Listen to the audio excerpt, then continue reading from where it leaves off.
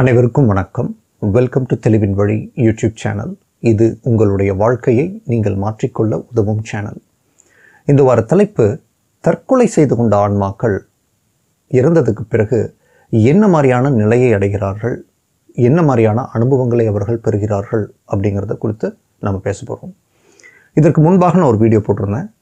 தற்கொலை எண்ணம் ஒரு மனிதனுக்கு ஏன் வருகிறது, எதனால் அந்த தற்கொலை முடிவை அவன் எடுக்கின்றான், உங்களுக்கு அந்த தற்கொலை முடிவு எடுப்பதற்கு உண்டான அடிப்படை 3 காரணங்கள் என்ன, அந்த எண்ணம் வந்துச்சுன்னு சொன்னால் அந்த முடிவை கைவிட வேண்டும், அதிலிருந்து எப்படி மீள்வதுனா நீங்கள் உங்களுக்குள்ள என்ன மாதிரியான மாற்றத்தை நீங்கள் செய்து கொள்ள வேண்டும் அப்படின்றத நான் தெளிவாக விளக்கியிருக்கேன். அதை பார்க்காதவர்கள் இந்த வீடியோ பார்த்துட்டு அதை பாருங்கள், அது உங்களுக்கு ஹெல்ப்ஃபுல்லாக இருக்கும்.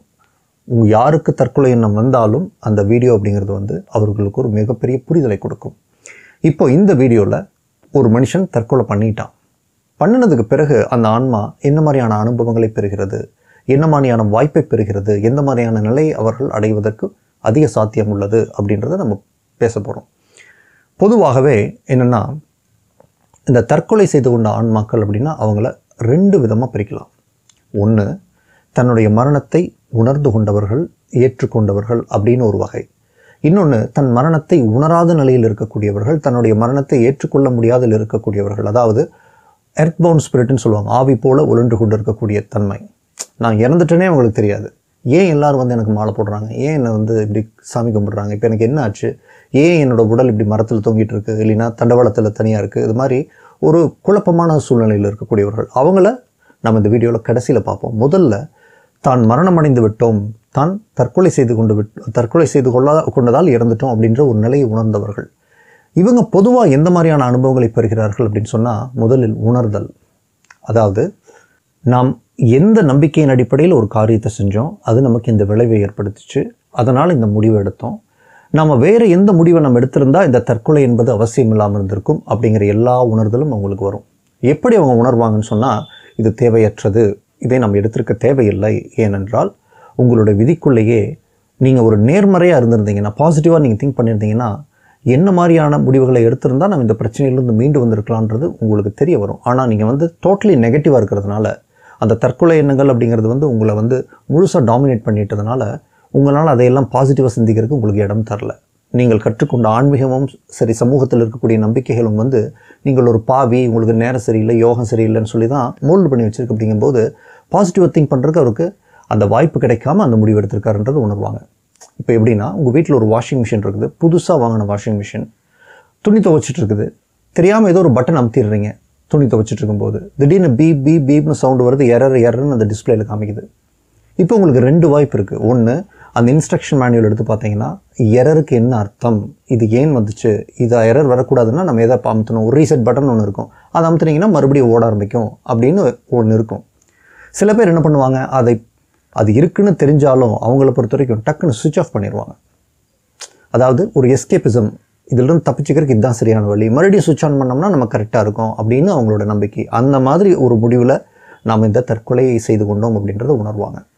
இப்போது தற்கொலை செய்து கொண்ட ஆன்மாக்கள் முதல்ல இந்த உணர்தலுக்கு பிறகு என்னென்னா, அவங்களோட விதி நிர்ணயத்தில் எந்த தெய்வம் அவங்களுக்கு வழிகாட்டணுமோ, எந்த தெய்வம் அவர்களை காக்க வேண்டுமோ, அந்த தெய்வம் மீண்டும் அந்த வாழ்க்கையை தொடர்வதற்கு ஒரு வாய்ப்பை தருவார்கள். அதை ஏற்றுக்கொள்வதும் ஏற்றுக்கொள்ளாமல் இருப்பதும் அவங்களுடைய விருப்பம். நீ மறுபடியும் இந்த வாழ்க்கையை தொடர விரும்புகிறாயா, இல்லை நீ முடிச்சுட்டு வேறு அனுபவங்களை நோக்கி நீ போக விரும்புகிறியா அப்படின்னு அவங்க கேட்பாங்க. ஒருவேளை இது அவசியமற்றது இந்த முடிவு, நான் மீண்டும் தொடர விரும்புகிறேன் அப்படின்னு அவர் முடிவு பண்ணார்னா, சில விஷயங்களில் அவங்க ஹெல்ப் பண்ணுவாங்க. எப்படின்னா, இதுக்கு பேர் பேரலல் ரியாலிட்டி ஷிஃப்ட் அப்படின்னு பேர். ஒரு நிஜத்திலிருந்து இன்னொரு இணை நிஜத்திற்கு கடத்தப்படுதல், ஷிஃப்ட் ஆகிறதுன்னு பேர். இப்போது உங்களோட விதி அப்படிங்கிறது ஒரு பெரிய கடல் மாதிரி, அதுக்குள்ளே நிறைய வாழ்க்கைகள் இருக்குது. நிறைய வாழ்க்கைகள்லாம் எப்படின்னா, கோடான கோடிக்கணக்கான வாய்ப்புகள், சந்தர்ப்பங்கள் அந்த இணை நிஜங்கள் இருக்குது. ஒரு இணை நிஜத்தில் நீங்கள் இப்படி இருக்கீங்க, நான் இப்படி இருக்கேன். இன்னொரு இணை நிஜத்தில் என்னுடைய ஒட்டுமொத்த உடம்பில் இருக்கக்கூடிய அணுக்களில் ஒரு அணு குறைவு. அந்தளவுக்கு மைன்யூட்டான டிஃப்ரென்ஸிலிருந்து நான் முற்றிலும் ஒரு வேறு நபராக வேறொரு வாழ்க்கை வாழ்ந்து கொண்டு இருக்கக்கூடிய ஒரு கம்ப்ளீட்லி டிஃப்ரெண்ட் பர்சனாக இருக்கக்கூடிய வாழ்க்கையும் இருக்குது. அப்படிங்கும்போது நான் அந்த விதி நிர்ணயத்துக்குள்ளே நான் எந்த வாழ்க்கையை தேர்ந்தெடுக்கிறேங்கிறது என்னுடைய மனம் எந்த அளவுக்கு பாசிட்டிவாக இருக்குது, நெகட்டிவாக இருக்குன்றதை பொறுத்து நான் அந்த முடிவை எடுக்கின்றேன். ஸோ அதனால் இப்போ என்ன பண்ணுவாங்கன்னா, ஒரு விதிக்குள்ளே ஒரு இணை நிஜத்தில் அவர் இப்போ உதாரணத்திற்கு கடன் வாங்கினார். கடன் கட்ட முடியல, தண்டவாளத்தில் பாஞ்சு தற்கொலை செஞ்சுக்கிட்டாருன்னு வச்சுக்கோங்க. இதுதான் அவர் தேர்ந்தெடுத்த ஒரு இணை நிஜம். அப்படின்னா வேறு ஒரு இணை நிஜத்தில் அவர் வேறொரு மனுஷனால் வந்து அடையாளம் காணப்பட்டு இங்கேன்னு வந்து தற்கொலை பண்ணுறதுக்கு முயற்சி பண்ணுறேன்னு சொல்லி திட்டி அவர் அனுப்பிச்சுட்ருக்கலாம். இல்லைன்னா அவரே மனம் மாறி சரி வேண்டாம் நாம் திரும்பி போயிடலாம், தற்கொலை முடிவு வேண்டாம், நம்மளை நம்பி இருப்பவங்க வந்து ரொம்ப கஷ்டப்படுவாங்கன்னு சொல்லி திரும்பி வந்திருக்கலாம். இல்லைன்னா தற்கொலை செஞ்சுக்கிறதுக்கு முன்னாடி தன்னுடைய நண்பர்கள்ட்ட யாராவது பேசலாம் அப்படின்னு சொல்லி பேசியிருக்கலாம். அவர்கள் வந்து பேசி அவங்க ஒரு கான்ஃபிடென்ட்டாக பேசணுன்னா இவர் மனம் மாறி வந்திருக்கலாம். இப்படி பல விதி நிர்ணயங்கள் இருக்கலாம், அந்த உபவிதிகள் இருக்கலாம். அதில் இவர் தொடர விரும்புகின்றேன் இந்த வாழ்க்கை மீண்டும் அப்படின்னு சொல்லி இந்த மரணத்திற்கு பிறகு முடிவு எடுத்தார்னு சொன்னால் அந்த பேரல் ரியாலிட்டிக்கு அவங்க ஷிஃப்ட் பண்ணுவாங்க. இது எப்படின்னா, ஒரு ஷூட்டிங்க்கு நீங்கள் ஒரு காட்டுக்கு போகிறாங்க, ஒரு யூனிட் சினிமா ஷூட்டிங்க்கு. அங்கே மழை பெஞ்சு அந்த இடம் வந்து சதன் ஆயிடுச்சுன்னு வச்சுக்கோங்க. என்ன பண்ணுவாங்க, வேற ஒரு லொக்கேஷனுக்கு ஷிஃப்ட் ஆவாங்க இல்லையா, மொத்த யூனிட்டும் வந்து அந்த லொக்கேஷனுக்கு போய் ஷூட்டிங் ஆரம்பிப்பாங்க. அந்த மாதிரி தற்கொலை செய்து கொண்ட இணை நிஜத்திலிருந்து தற்கொலை செய்து கொண்ட முடிவை எடுக்காத ஒரு இணை நிஜம், இல்லைன்னா முடிவை மாற்றிக்கொண்ட மனதை மாற்றிக்கொண்ட இணை நிஜத்துக்கு ஷிஃப்ட் ஆயிடுவாங்க. இந்த ஷிஃப்டிங் அப்படிங்கிறது வந்து என்னென்னு சொன்னால் ரொம்ப மைன்யூட்டான டைம் ஸ்கேலில் நடக்கிறதுனால உங்களுக்கு அப்படி ஒரு ஷிஃப்ட் நடந்ததாகவே தெரியாது. அவரை பொறுத்த வரைக்கும் என்னென்னு சொன்னால், அவர் தண்டவாளத்துக்கு வந்தோம், தற்கொலை பண்ணிக்கல, ஏதோ யோசித்தோம், யாரோ ஒருத்தர் திட்டினாங்க, சரி நம்ம திரும்பி போகலான்னு வந்திருப்பார்.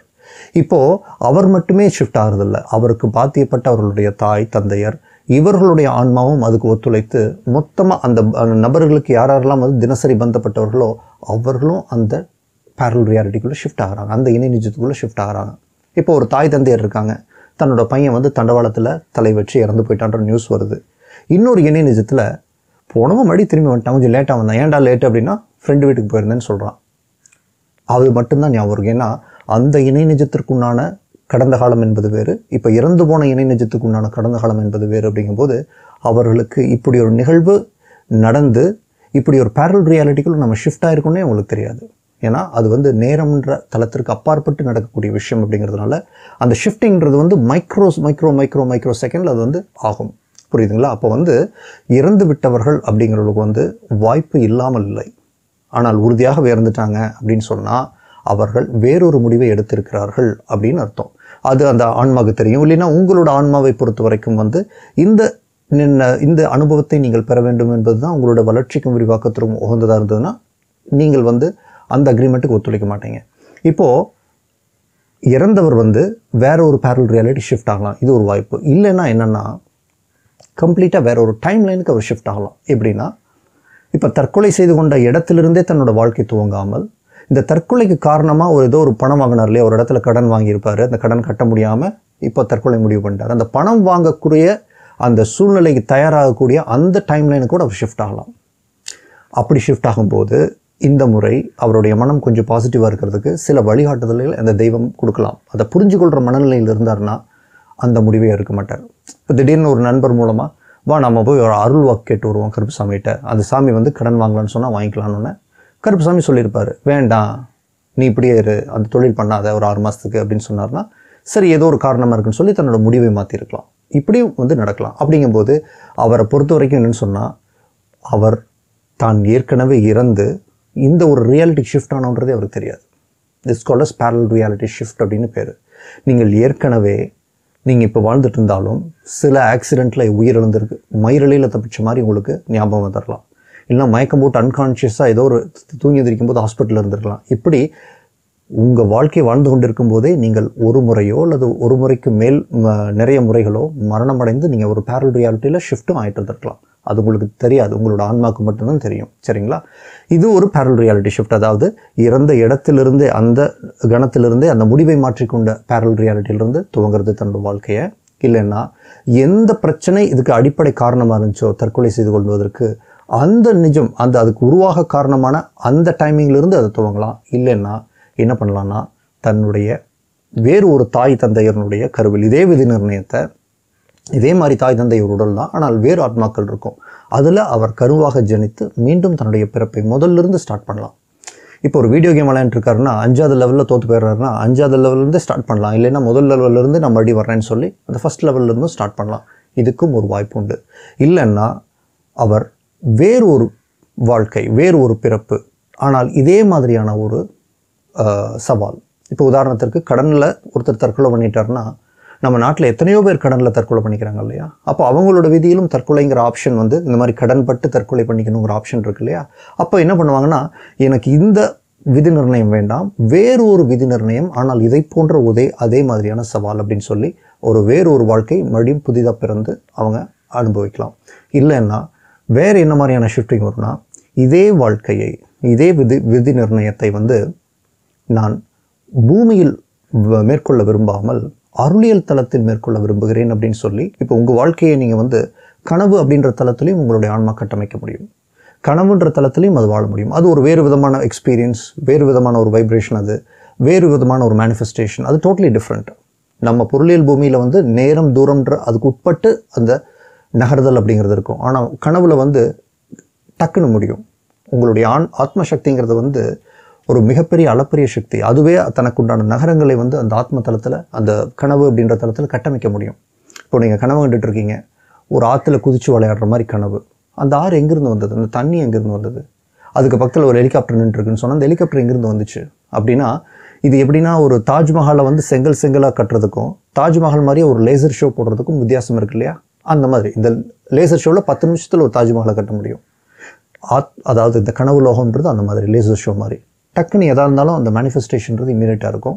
ஆனால் பொருளியல் பூமியில் அப்படி அல்ல. ஒவ்வொரு செங்கலாக கட்டி முடித்து அதற்கு செயல் வடிவம் நீங்கள் தர வேண்டும். சரிங்களா? இப்போது உங்களுடைய வாழ்க்கை, இறந்து போனவர் வந்து அவரோட வாழ்க்கையை, அதே வாழ்க்கையை அவர் கனவு அப்படின்ற தளத்திலிருந்தும் அதை மேற்கொள்ள முடியும். அதற்கும் அவருக்கு வாய்ப்பு இருக்குது. அல்லது அந்த அனுபவங்களை மட்டும் பாடமாக எடுத்துக்கொண்டு அவர் வேறு பரிமாண அனுபவங்களுக்கோ வேறு வாழ்க்கைகளுக்கோ கூட நகர்ந்து போக முடியும். மொத்தத்தில் தற்கொலை செய்து கொண்ட ஆத்மாக்கள் அதே வாழ்க்கையோ, அதை போன்ற வாழ்க்கையோ, அல்லது அதை போன்ற வேறொரு சந்தர்ப்பத்தையோ தான் தனக்குள்ளே உருவாக்கிக்குவாங்க. ஏன்னா இது தன்னால் எளிதாக சால்வ் பண்ண முடியும் அப்படின்றத தெரிஞ்சிருப்பாங்க. எந்த முடிவு எடுத்திருந்தால் நமக்கு வாழ்க்கை என்பது வந்து தற்கொலை அப்படிங்கிறது அவசியம் இல்லாமல் போயிருக்குன்றதையும் புரிஞ்சிருப்பாங்க. அவங்க ஒரு இன்ஃபினிட் எனர்ஜி, அவங்களால முடியாதுன்றது எதுவுமே கிடையாது. புரியுதுங்களா? அதனால தான் வாழும்போது வாழ்க்கையை பாசிட்டிவாக வாழணுங்கிறது. இப்போது ஒரு கமல்ஹாசன் எடுத்துக்கங்க. ஒரு ஷூட்டிங்கில் அவர் நடிச்சிட்ருக்காரு. டைரக்டர் வந்து டேக் அப்படின்னு சொன்னோன்னே அவர் நடிக்கிறாரு. டைரக்டருக்கு திருப்தி இல்லை. டைரக்டர் சொன்னார் வச்சுக்கோங்களேன், இது பரவாயில்ல சார், இது எனக்கு பிடிக்கல, இருந்தாலும் பரவாயில்ல, அட்ஜஸ்ட் பண்ணிக்கலாம், நம்ம வந்து டப்பிங்கில் பார்த்துக்கலான்னா அவர் விட்டுருவாரா? அவர் நேராக மானிட்டர் வந்து பார்ப்பார். என்ன உனக்கு பிடிக்கல சொல்லு, எப்படி நடிக்கணும் சொல்லு அப்படின்னு சொல்லிட்டு மறுபடியும் ரீஷூட் போடலாம், ரீடேக் போடலான்னு சொல்லிட்டு மறுபடியும் வந்து அடுத்த டேக்கில் அவர் வந்து பிரமாதமாக நடித்து முடிக்கிறார் இல்லையா? அந்த மாதிரி தான் வந்து ஆன்மாக்கள் வந்து இந்த தற்கொலை முடிவை வந்து புரிந்து கொள்வார்கள், மீண்டும் ஒரு சவாலாக ஏற்றுக்கொள்வார்கள். அதாவது பொதுவாக தற்கொலை செஞ்சுக்கிறது பாவம், தற்கொலை செஞ்சால் கடவுள் வந்து தண்டிச்சிருவார் அப்படின்னு சொல்லி தற்கொலை செய்து கொள்ளக்கூடாது என்பதற்கு பயம் சார்ந்த நம்பிக்கைகளை மதங்களும் சமூக நம்பிக்கைகளும் நமக்குள்ள கட்டமைச்சிருக்கும். ஆனால் உண்மையிலேயே நீங்கள் புரிந்து கொள்ள வேண்டியது என்னன்னு சொன்னால், மனிதர்களுக்கு தன்னோட பலத்தை ஞாபகப்படுத்தினா போதும். எப்போவுமே எந்த ஒரு சுச்சுவேஷன், நெகட்டிவ் சுச்சுவேஷன் வந்தாலும் அது பாசிட்டிவாக இருந்து அதற்குள்ளே அது என்ன பாடத்தை நமக்கு போதிக்கிறது, இதுக்கப்புறம் நம்ம வாழ்க்கை வாழணும்னா என்ன மாதிரியான மாற்றங்களை நமக்குள் செய்து கொள்ள வேண்டும் அப்படின்னு சொல்லி ஒரு மனப்பக்குவத்தில் அவனை வளர்த்துனா போதும். அவன் எந்த சவால் வந்தாலும் அவன் ஜெயிப்பான், அதிலிருந்து பாடம் கற்றுக்கொள்வான். ஆனால் ரொம்ப வீக்காக வளர்த்துனீங்க, ரொம்ப பயம் சார்ந்த நம்பிக்கையில் வளர்த்துனீங்க அப்படின்னு சொன்னால் இந்த மாதிரியான முடிவுகள், அதனால தான் வீக் பர்சனாலிட்டிஸாக மாறிடுறாங்க. இப்போ இவங்க வந்து தன்னுடைய மரணத்தை ஏற்றுக்கொண்டவர்கள், உணர்ந்தவர்கள். சரிங்களா? இப்போ இது ஒரு வகை. ரெண்டாவது வகை என்னன்னு சொன்னால், இந்த தற்கொலை அப்படிங்கிறத செஞ்சுட்டு தன்னுடைய மரணத்தை ஏற்றுக்கொள்ள முடியாத ஒரு நிலையில் இருப்பவர்கள்.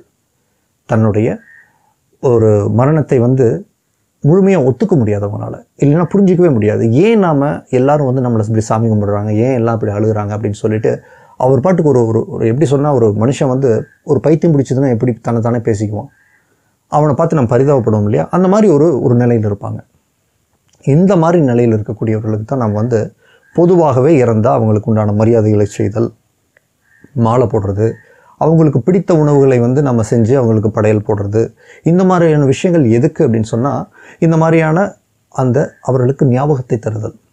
பொதுவாகவே என்னன்னு சொன்னால், நீங்கள் அவர்கள் வந்து சாந்தி அடைந்திருந்தாலும் சரி, சாந்தி அடையாவிட்டாலும் சரி, நான் ஒரு 4-5 வீடியோ போட்டிருப்பேன், இறந்தவர்களின் தொடர்பை பெறுதலும் ஆத்மா சாந்தி அடைதலும்னு. அதில் என்ன சொல்லியிருப்பேன்னா, எப்படி அவர்களை சாந்திப்படுத்துவதுன்னு நான் சொல்லியிருப்பேன். அதில் மிக முக்கியமாக சொன்னது என்னென்னா, நீ ஒரு ஆத்ம சக்தி, நீ சர்வ வல்லமை படைத்தவன், இது ஒரு பூமி வாழ்க்கைன்றது ஒரு அனுபவம் மட்டும்தான், ஒரு கனவு போல. அப்படிங்கிறதுனால நீ வந்து எடுத்த முடிவுக்காக வருத்தப்பட தேவையில்லை, நீ வந்து மீண்டும் ஆத்மலோகம் செல்வாயாக, இல்லைன்னா உனக்கு மறுபடியும் பிறப்பதற்கு நிறைய வாய்ப்புகள் இருக்குது. வேணும்னா மறுபடியும் பிறக்கலாம், அதே விதியிலையோ அல்லது மற்ற அதை போன்ற விதிகளையோ அல்லது வேறு அனுபவங்களை பெறுவதற்கும் உனக்கு வாய்ப்பு இருக்குது. அப்படிங்கிறதுனால நீ சாந்தி அடைவாகன்னு நீங்கள் ஆத்மார்த்தமாக சொன்னீங்கன்னாலே அவர்களுக்கு அது சாந்திப்படுத்தும். நீங்கள் அந்த சாந்தி படுத்துறதை நீங்கள் வந்து பண்ணலாம் விட்டீங்கன்னு சொன்னால் கூட அவர்களுடைய விதி நிர்ணயத்தில் இருக்கக்கூடிய தெய்வங்கள் ஒரு குறிப்பிட்ட காலகட்டத்துக்கு பிறகு அவரால் அந்த சாந்தி படுதலை ஏற்படுத்தி கொள்ள முடியவில்லை அப்படின்னு சொன்னால் அந்த தெய்வங்கள் அவருக்கு உதவுவார்கள். அவங்களுடைய அலைவரிசை உயரும் போது அவர்கள் வந்து சாந்தி நிலைக்கு சென்று மற்றபடி அவர்கள் என்ன பிறப்பை எடுக்க வேண்டுமோ அந்த பிறப்பை எடுப்பார்கள். இப்போ நம்ம சமூகத்தில் வந்து இந்த பிரேதாத்மாவாக இருக்குது, அந்த ஆத்மாவாக இருக்குது, இந்த ஆத்மாவாக இருக்குது அப்படின்னு சொல்லி நிறைய பயம் சார்ந்த நம்பிக்கைகள் இருக்குது, நிறைய எதிர்மறையான நம்பிக்கைகள் இருக்குது. மக்கள் வந்து அதுவும் குறிப்பாக யாரோ ஒருத்தர் வீட்டில் வந்து தற்கொலை பண்ணிட்டாங்கன்னா அவங்க வந்து ரொம்ப பலகீனமாக இருக்காங்கன்றதை புரிஞ்சுக்கிட்டு இந்த பூஜை பண்ணணும், அந்த பூஜை பண்ணணும், 50,000 எடுத்துகிட்டு வா, 80,000 எடுத்துகிட்டு வா, ₹1,00,000 எடுத்துகிட்டு வான்னு சொல்லி அவர்களுடைய பலகீனங்களை பயன்படுத்தி பொருள் சம்பாதிக்கக்கூடிய ஒரு வணிகமாகவும் இன்றைக்கி மரணம் சம்பந்தமான ரிச்சுவல்ஸ் மாறிட்டு இருக்குது. அது தேவையற்றது. அவர் ஆத்மா சாந்தி அடையவில்லை என்றாலும் உங்கள் அன்பின் மூலமாக அவரை சாந்திப்படுத்தலாம். அவர் தான் யாருன்ற ஞாபகம் வந்தால் போதும். எதனால் அவங்க சாந்தி அடையாத நிலையில் இருக்காங்கன்னு சொன்னால், பொதுவாகவே ஒரு மனிதன் தன் வாழ்க்கை வாழும்போது வளமான நம்பிக்கைகள் அவனுக்குள் இல்லை, பயம் சார்ந்த நம்பிக்கைகள் இருக்கின்றன. அவனுடைய ஆர்வத்திற்கும் உற்சாகத்திற்கும் செயல் வடிவமே தெரியல. தன்னுடைய மரணத்தை அவனால் ஏற்றுக்கொள்ள முடியவில்லை. இது ஒன்று தான் வாழ்க்கை, இந்த ஒரு தடவை வாழ்க்கை வாழ்ந்தால் அதுக்கப்புறம் வந்து நம்ம வாழ்க்கை வாழ முடியாது, இல்லை இது வந்து இந்த உடல் மட்டும்தான் நிஜம், மனம் மட்டும்தான் நிஜம், அதற்கு மேலே நாம் இல்லை அப்படின்னு சொல்லி பல்வேறு ஒரு என்ன சொல்கிறது ரொம்ப அற்பத்தனமான இல்லைன்னா வந்து ரொம்ப வந்து ஒரு ஆழமில்லாத ஒரு ஆன்மீக நம்பிக்கைகளை இல்லை வாழ்க்கையை பற்றிய நம்பிக்கைகளை வச்சுருந்தார்னா அவருக்கு வந்து அந்த தற்கொலை என்பதை ஏற்றுக்கொள்ள முடியாத நிலையில் இருப்பாங்க. பட் இருந்தாலும் நீங்கள் அவருக்கு ஒரு பூஜை செய்து தான், பரிகாரம் செய்து தான், ₹1,00,000 செலவு பண்ணி தான் அவர் சாந்திப்படுத்தணும் இல்லை. அப்படி பண்ணுற பூஜைகளும் வந்து சாந்தி ஏற்படுத்த வேண்டும் என்ற அவசியம் கிடையாது. அவர் தான் ஆத்மசக்தின்னு உணர்வதற்கு நீங்கள் என்ன செய்ய வேண்டும் அதை செஞ்சீங்கனாலே என்னை பொறுத்த வரைக்கும் அவர் சாந்தி நிலையை அடைவார். புரியுதுங்களா? அவர் தான் ஒரு எல்லையற்ற சக்தின்றதை உணர்ந்துட்டாவே அவர் சாந்தி நிலை போவார். அவருக்கு பல்வேறு வாய்ப்புகள் இருக்குது. நான் சொன்ன மாதிரி பல்வேறு விதமான வாய்ப்புகள், முடிவுகள் எடுப்பதற்கு அவருக்கு வந்து சுதந்திரம் இருக்குது. புரியுதுங்களா? பிரபஞ்சம் என்பது மிகவும் ஒரு பாதுகாப்பான இடம். நம்ம பூமி அப்படிங்கிறது வந்து ஒரு லேப் மாதிரி.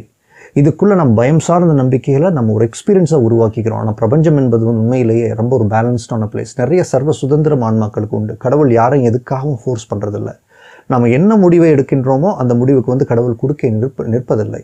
அதனால தான் பூமியில் நல்லவராக வாழ்றதுக்கும் கெட்டவராக வாழ்கிறதுக்கும் அவருடைய அனுமதிப்படியே அவர் விட்டுறார். ஆனால் அதற்குண்டான விளைவை நம்ம வந்து ஏற்றுக்கொள்ள வேண்டும், அதை பேலன்ஸ் பண்ணிக்கணும், அவ்வளோதான். சரிங்களா? அப்போது தற்கொலை செய்து கொண்ட ஆன்மாக்களுக்கு வந்து அந்த தெய்வங்கள் மீண்டும் அந்த வாழ்க்கை தொடர்வதற்குண்டான வாய்ப்பை ஏற்படுத்துவார்கள். அது வேணும்னு வச்சுக்கிறதோ அல்லது வேணாம் அப்படின்னு சொல்லி முடிவு பண்ணுறதோ அவருடைய விருப்பம், இறந்தவருடைய விருப்பம். அப்படி அவர் கண்டினியூ பண்ண அப்படின்னு சொன்னாருன்னா அவருடைய விதி நிர்ணயத்தில் தற்கொலை செய்து கொள்ளாத ஒரு நிஜத்திலிருந்து அவருடைய வாழ்க்கை துவங்கலாம். இல்லைன்னா தற்கொலைக்கு மையமான ஒரு எந்த விஷயம் காரணம் அமைஞ்சதோ அந்த காரணத்தை முடிவெடுக்கக்கூடிய அந்த சூழ்நிலைக்கு முன்னால் இருந்து அதை தொடங்கி வேறு விதமான முடிவுகள் எடுத்து அதை வந்து மறுபடியும் ட்ரை பண்ணலாம், மறுபடியும் அந்த விளையாட்டை விளையாட முயற்சி பண்ணலாம். இல்லைன்னா மறுபடியும் சிறு வயதிலிருந்தே ஒரு குழந்தையாக வேறொரு தாய் தந்தையருக்கு இதே விதி நிர்ணயத்தை எடுத்து அவர் மறுபடியும் வந்து கண்டினியூ பண்ணலாம். இல்லைன்னா வேறொரு வாழ்க்கையை, வேறொரு பிறப்பை, ஆனால் இதே போன்ற ஒரு சவால்கள் இருக்கக்கூடிய ஒரு விதி நிர்ணயத்தை தேர்ந்தெடுத்து அதை கண்டினியூ பண்ணலாம். இல்லைன்னா இதே வாழ்க்கையை ஒரு பொருளியல் தளத்திற்கு பதிலாக அருளியல் தளத்திலிருந்து அதை அனுபவிக்க முயற்சி செய்யலாம். இல்லைன்னா அவர் இந்த அனுபவங்கள் போதுமானது, நான் இதிலிருந்து என்ன பாடம் கற்றுக்கொண்டேனோ அந்த பாடம் மட்டுமே எனக்கு போதுமானதுன்னு சொல்லி அந்த பாடத்தை உள்வாங்கி கொண்டு வேறு அனுபவங்களுக்காக அவர் வந்து நகர்ந்து செல்லலாம். இப்படி பல வாய்ப்புகள் அவருக்கு இருக்கின்றது. அது எந்த வாய்ப்பை தேர்ந்தெடுக்க வேண்டும் என்ற சுதந்திரமும் அவருக்கு இருக்குது. இல்லைன்னா ஆவியாக அணைந்து கொண்டிருக்கக்கூடிய நிலை, அவர்கள் வந்து சாந்திப்படுத்த வேண்டிய பொறுப்பு அவங்களுடைய தெய்வத்திற்கு உண்டு. நம்ம மனிதர்களாக அவர்களுக்கு கூட இருக்கக்கூடிய சம்பந்தப்பட்டவர்கள் வந்து என்னென்னு சொன்னால் அவர் ஒரு ஆத்மசக்தின்றதை ஞாபகப்படுத்துறது தான் நாம் அவர்களுக்கு செய்யக்கூடிய கடமை. நீங்கள் வந்து அழுதுட்டுருக்கிறதோ, துன்பத்தில் இருக்கிறதோ, சங்கடப்படுறதோ, என்னை இப்படி வந்து அனாதையாக விட்டுட்டு போயிட்டானே அப்படின்னு அழுகிறதோ வந்து அவர்கள் சாந்திப்படுத்துவதற்கு அது உதவாது. நான் உன்னோட மரணத்தை ஏற்றுக்கிட்டேன், கவலைப்படாத, நீ ஒரு ஆத்மசக்தின்னு சொன்னீங்கன்னா இதுவே அவரை வந்து அவருடைய தொடர்பை பெறுவதற்கு ஒரு நல்ல கனெக்டிங் டூலாகவும் மாறும். அப்படிங்கிறத நான் உங்களுக்கு மீண்டும் ஒரு முறை தெளிவுபடுத்த விரும்புகிறேன். இப்போ இதுவே இந்த ஆவி போல உழன்று கொண்டு இருக்கக்கூடிய நிலையில் இன்னொன்று உண்டு. அது என்னென்னா, அவர்கள் தன்னுடைய மரணத்தை உணர்ந்திருப்பார்கள். ஆனால் அதே சமயத்தில் வந்து வேறு விதி நிர்ணயங்களுக்கோ இல்லது வேறு அனுபவங்களுக்கோ செல்லாமல் பூமியை சுற்றி வரும் ஒரு ஆவியாக மட்டுமே இருப்பாங்க. இது எப்படின்னு சொன்னால், ஒரு ஊட்டிக்கு போகிறீங்கன்னு சொன்னால் எந்த வித நோக்கம் இல்லாமல் சும்மா அந்த ஊட்டியில் வந்து தங்கியிருக்கிறது, அந்த மாதிரி. அப்படி இருப்பதற்கும் அவர்களுக்கு சுதந்திரம் இருக்குது. அப்போ ஒரு குறிப்பிட்ட காலம் வரைக்கும் வந்து ஏதேனும் சில குறிப்பிட்ட மக்களுக்கு வந்து ஒரு வழிகாட்டும் தெய்வமாக இருக்கலாம். இல்லை இதை வந்து வெறுமனே அந்த பூமியை சுற்றி வரும் ஒரு ஆன்மாவாக தன்னுடைய அனுபவத்தை மேற்கொள்ள விரும்பியிருக்கலாம். அது அவர்களுடைய சுதந்திரம். ஒரு ஆன்மாகவே உழண்டு கொண்டிருக்க விரும்புகிறேன் சிறிது காலத்திற்கு பிறகு, அதன் பிறகு நான் அடுத்த அனுபவத்தை மேற்கொள்ள விரும்புகிறேன் அப்படின்னாங்கன்னா அவர்களுக்கு அந்த வாய்ப்பை அந்த தெய்வங்கள் நிச்சயம் அருள்வார்கள். இது எப்படின்னா, தேட்டரில் படம் முடிஞ்சதுன்னா டக்குன்னு சில பேர் வந்துருச்சுருவாங்க. சில பேர் வந்து பார்த்திங்கன்னா கடைசி எழுத்து போடுற வரைக்கும் வந்துட்டு தேட்டரில் அந்த ப்ரொஜெக்டர் ஆஃப் பண்ணுற வரைக்கும் உட்காந்துருப்பாங்க, கடைசி எழுந்திரிச்சு வருவாங்க. அந்த மாதிரி நீங்கள் எடுத்துக்கலாம். இதில் உங்களுக்கு வேறு ஏதாவது கேள்விகளோ சந்தேகங்களோ இருந்ததுன்னா தாராளமாக நீங்கள் எனக்கு கமெண்ட் செக்ஷனில் டைப் பண்ணலாம். உங்களுடைய பர்சனல் வாழ்க்கை சம்பந்தமான கேள்விகளுக்கு என்னுடைய தனிப்பட்ட ஆலோசனை வேணும் அப்படின்னு சொன்னால் ஒரு பெய்ட் கவுன்சிலிங் நீங்கள் புக் பண்ணிக்கலாம். கவுன்சிலிங் என்பது ஃபோன் மூலமாக. என்னுடைய வாட்ஸ்அப் நம்பருக்கு ஒரு டெக்ஸ்ட் மெசேஜ், ஒரு வாய்ஸ் மெசேஜ் அனுப்புங்க. கால் செய்வதை தவிர்க்கவும். இந்த சேனலை தொடர்ந்து பார்த்து வரும் நேயராக இருக்கின்றீர்கள். உங்களுக்குள் நிறைய மனமாற்றங்கள், பாசிட்டிவ் சேஞ்சஸ், பாசிட்டிவ் டிரான்ஸ்ஃபர்மேஷன் நடந்திருக்கு. இது மற்றவர்களையும் சென்றடைய வேண்டும் அப்படிங்கிறதுக்காக இந்த சேனலுடைய வளர்ச்சிக்கு நான் வந்து உதவ விரும்புகிறேன் அப்படின்னீங்கன்னா தெளிவின் வழிக்கு பக்கத்தில் ஜாயின் பட்டன் இருக்கும், கிளிக் பண்ணி ஜாயின் பண்ணலாம். இன்னும் எனக்கு வாட்ஸ்அப் பண்ணுங்கள். உங்களுடைய கான்ட்ரிபியூஷன்ஸ்க்கு நான் டீட்டெயில்ஸ் கொடுக்குறேன். நீங்கள் தானமாக எதையும் தர தேவையில்லை, உங்களுடைய மாற்றத்திலிருந்தே தரலாம். என்னுடைய அனைத்து டீச்சிங்ஸும் வந்து உங்களுடைய மாற்றத்திற்காக வடிவமைக்கப்பட்டவை அப்படிங்கிறதுனால மாற்றத்திலிருந்து தருவது உங்களுக்கும் வெற்றி, எனக்கும் வெற்றி அப்படின்னு நான் சொல்லிக்க விரும்புகிறேன். உங்களுடைய பொன்னான நேரத்துக்கு என்னுடைய மிக்க மகிழ்ச்சி. Thank you very much for your time.